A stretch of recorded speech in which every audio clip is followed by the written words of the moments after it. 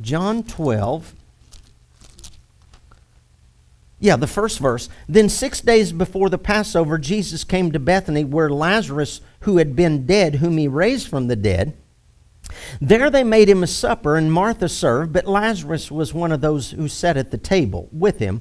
Then Mary took a pound of very costly oil of spikenard, and anointed the feet of Jesus, and wiped his feet with her hair, and all the house was filled with the fragrance of the oil. But one of his disciples...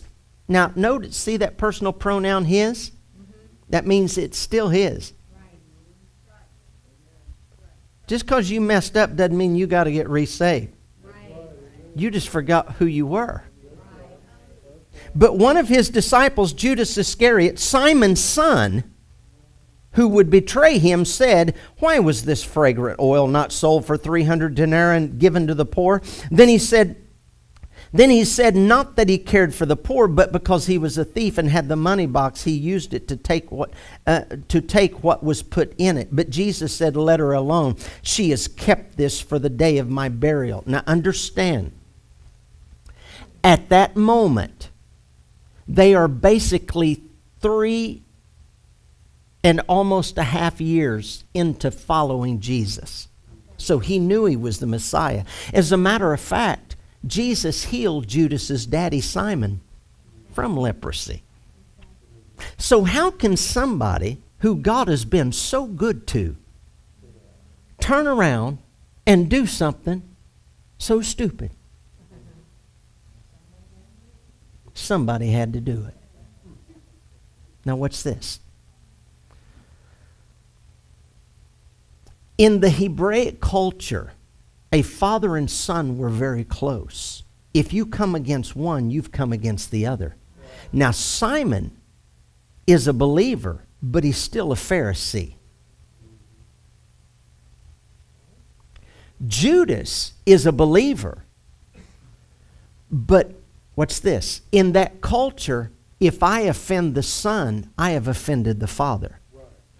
You never bring offense into a person's house who invited you there.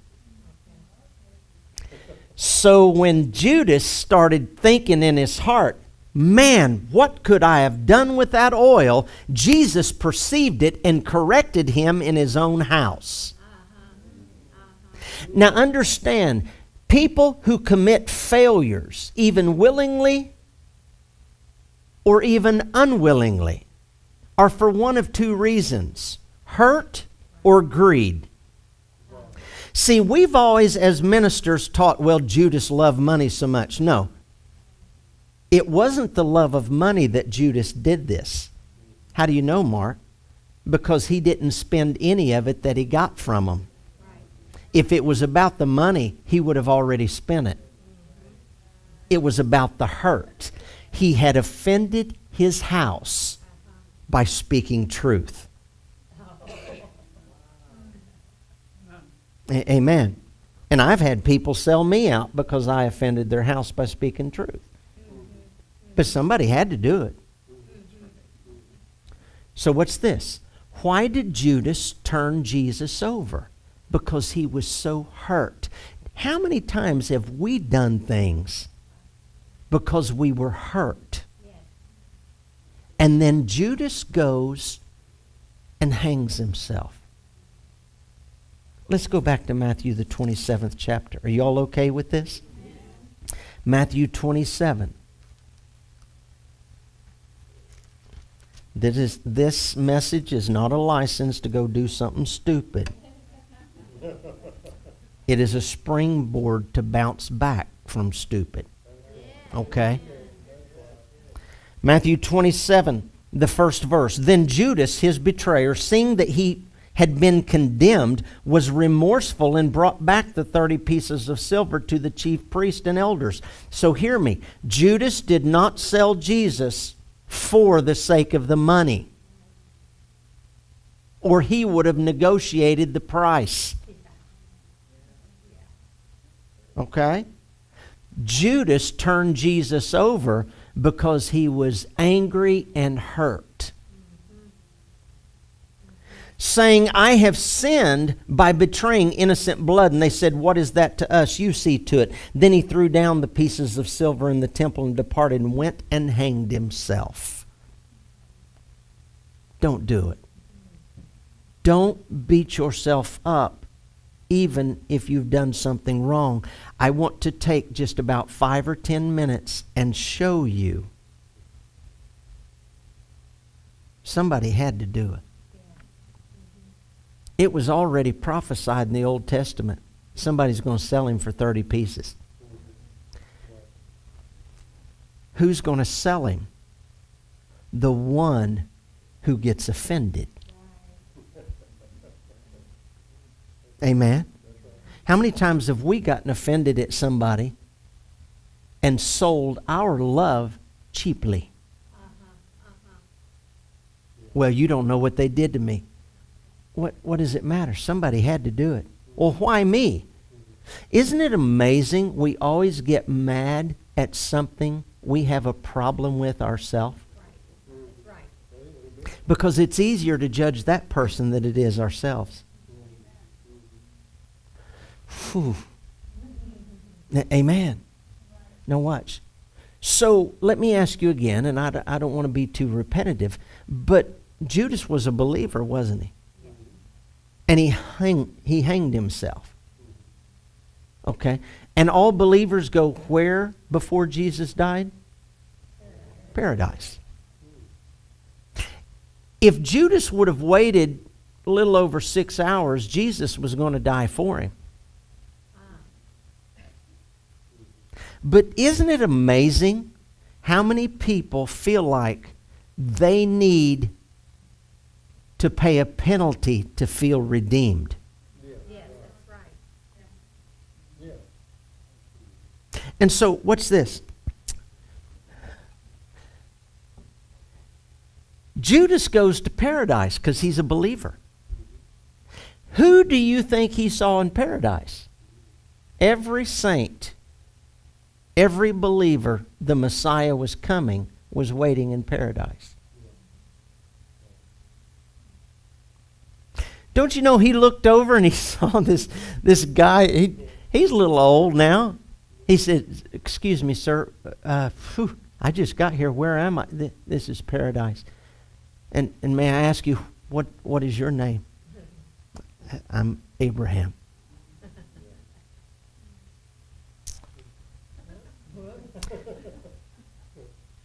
The father Abraham? Because see, Judas is a temple boy. All his life he's heard the rabbis teach from Isaiah about their father Abraham. Yeah. And he's looking just in awe and amazement. Where's Sarah? She's the one hitting her head on the wall wondering how I got her pregnant at 100. Amen. But then he's looking around. And he sees this guy pacing back and forth, and he said, Abraham, I'm sorry to bother you again, but who's that? He said, that's Isaiah. That's Isaiah. You're kidding me. Excuse me, sir. You're Isaiah. Yes, sir. I just wanted to meet you because I grew up hearing your writings. I grew up hearing there is an anointed one coming that will cleanse the leper, preach the gospel of the love of God. I've heard your writings all my life. Now, what's this? I'm a common sense kind of guy. No one in paradise knew what Jesus looked like. Except Judas. Now, wait a minute. Do you remember in Matthew, the 3rd chapter? Jesus had to have a forerunner to the earth to announce him who he was. John was the announcement of Christ to the earth, but Judas was the announcer of Christ to those waiting in doom. Somebody had to do it. Somebody had to be the John that announced Jesus to the earth. And somebody had to be the Judas that announced help to the hopeless. So when he's talking to Isaiah, he says, sir, man, I love your writings. But, hey, everybody, come here. I'm not the one you're looking for. But the one coming after me is mightier than I. The one you're about to see, because see, about 12 hours after this, Jesus showed up in paradise. And the Bible says he preached the gospel to them. How did those in paradise know to believe in Jesus? Because Judas was there as an eyewitness. So we can down Judas and say, oh, you shouldn't have ever got that divorce. You shouldn't have ever got off on those drugs. You shouldn't have ever got hooked up on alcohol. You shouldn't. But wait a minute, somebody had to do it, because now I'm not hanging myself over that anymore. I'm now going to use it as a platform to announce to people, look, I've been through what you've been through, and He's delivered me out of it. I now have an anointing to announce your deliverance. So why would I beat myself up over a failure? Somebody had to do it. Because there's people that have done what I did that don't know there's a way out until I show up.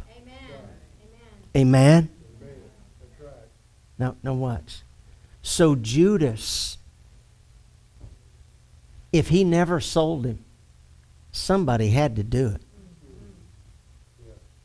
It was already foretold. So instead of looking at a problem as, boy, the devil's fighting. Wow, I've got another stage for ministry. Because somebody's got to do it. You hear what I'm saying? Don't take it as a license to go get stupid. I'm just saying, when you mess up, or if a thought of your past comes to your mind. Well, Mark, Judas took his own life, so he went to hell. No, see, let me show you. Not everybody that takes their own life goes to hell. They took their life because they couldn't get out of hell. Yes, that's right. Okay? But let me just clear this up, because everything we hear about Judas is always doom and gloom, and this is one of the verses that is used. Mark the 14th chapter, the 21st verse. Are y'all getting anything out of this? So use that failure as a stage to announce an anointing that'll bring deliverance to that person. Amen? Don't hang yourself. Well, Mark, am I hanging myself? Do you keep asking forgiveness? Yes, that's right. Because if you keep, and I'm going to smoke a cow, God will never urge you to ask for forgiveness from Him. Okay. I'm already forgiven. Asking forgiveness doesn't make me right with God. It makes me believe I'm right with God. Yes, that's right. It makes me believe I'm right with God. My boys could do something stupid and never ask me to forgive them, but it doesn't mean I stop loving them. Well, I will treat you better when you ask me to forgive you. Until they tell me they're sorry, I will not lift another finger. Wow. You see how wrong that is? Because if your love is stipulatory, then your judgment is unrighteous. Amen. And so, the Holy Spirit doesn't convict you of sin. The Holy Spirit convinces you of righteousness. The word convict should have been translated convince. You know that. So it's never God saying you need to ask me to forgive you. That's not the God of love. That's your enemy of consciousness, unrenewed mind that's trying to wear you out. Say, God, forgive me. Or, well, Mark, am I hanging myself? Do you keep beating yourself up? Right. Well, how do I know I'm free from it? Because you can minister out of it. You know you're free from something when you can minister to others out of it. Just going around saying, I'm free, I'm free. Well, that's great. But let's see how free you are. can you use that failure as an entry to announce to others their deliverance? So as Sherry said, tell your story now, not just to the saints. Amen. There's too many good people that feel disqualified from hanging around us. Can you imagine people not feeling worthy to hang around us? Well, y'all live better than I do. Well, hey, no, somebody's got to do it. You have a ministry in an area. I don't have one. I need you. Now, that's not a license to keep on doing it. It's a license to say I'm not going to make it an impediment in my life, and I'm not going to keep hanging myself over it. Right. Amen? Look at Mark 14, the 21st verse. This is the reason Judas gets a bad rap. The Son of Man indeed goes just as it is written of him, but woe to that man by whom the Son of Man is betrayed. Now, wait a minute. Was Judas the betrayer? Yes.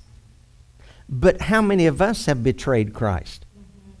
Well, Mark, how did I betray Christ? Anytime you feel shame, guilt, and condemnation and let it stifle your witness, you are betraying Christ. Anytime you feel disqualified from being used of God, you are betraying Christ. Okay? But woe to that man by whom the Son of Man is betrayed. Here it is. It would have been good for that man if he had never been born. That's how Judas gets a bad rap right there. Well, it had been... But wait a minute. I think Jeremiah 1:5 says, before you were in your mother's womb, I knew you. Now, is all life form created by God?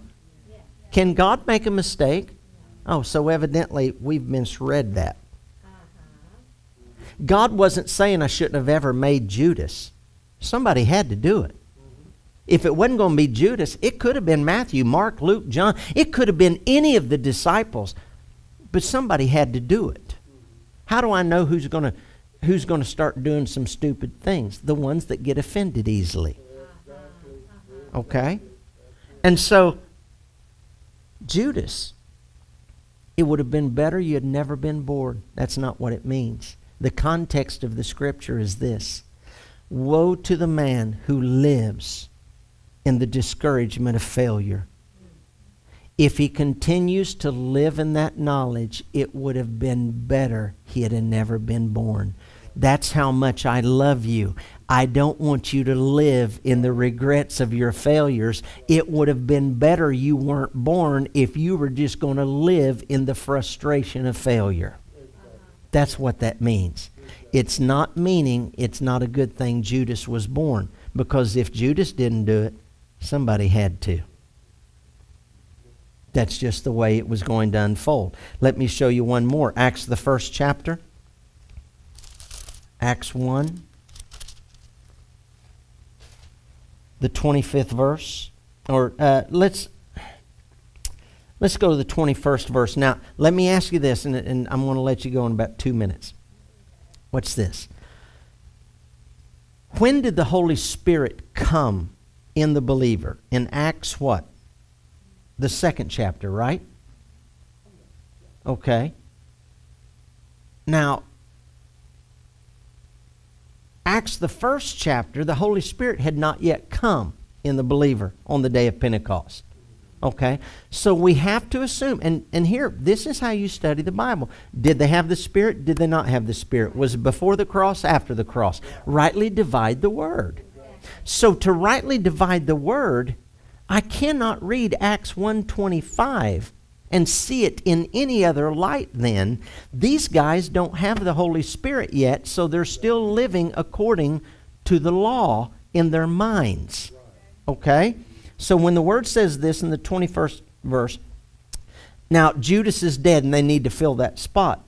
Therefore, of these men whom have accompanied us all the time that the Lord Jesus went in and out among us, beginning from the baptism of John to that day when he was taken up from us, one of these must become a witness with us of his resurrection. And they proposed two, Joseph called Barsabas, who's surnamed Justus, and Matthias, and they prayed and said, You, O Lord, you know the hearts of all. Show us which of these two you have chosen to take part in this ministry and apostleship Now, they could have stopped right there,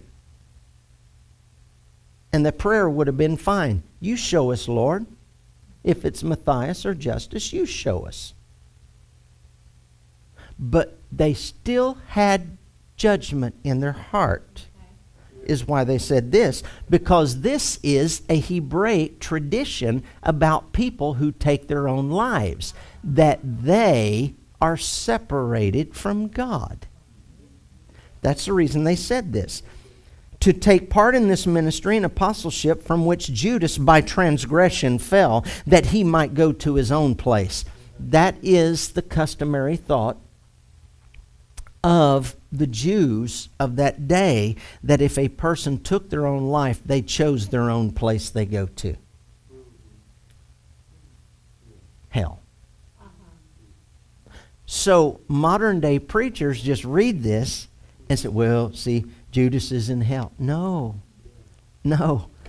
Paradise wouldn't have known it was Jesus if Judas hadn't done what he did.